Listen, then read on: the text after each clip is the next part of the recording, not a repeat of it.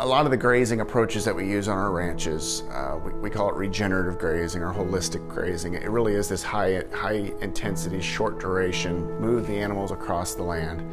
Not only does that provide good bird habitat, but it also has the ability to do two things from a standpoint related to climate. One is it makes a ranch more resilient to climate change. And we're seeing this a lot throughout the West.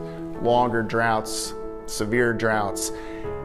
When you do this type of grazing, it actually builds resiliency because it allows the grassland community to be more resilient to those droughts. It keeps water in the soil, it holds it more, and it actually makes it more drought resilient. The other big thing is, it actually, when you do this type of grazing, and we're seeing this measured in research across the country, we're actually seeing carbon being put back into the soil. As organic matter increases, carbon is being put and sequestered into the soil of these grasslands, which then could potentially at a scale is a pretty exciting thing, because then it becomes actually a tool to fight climate change. And that's a really big deal, especially for Audubon members.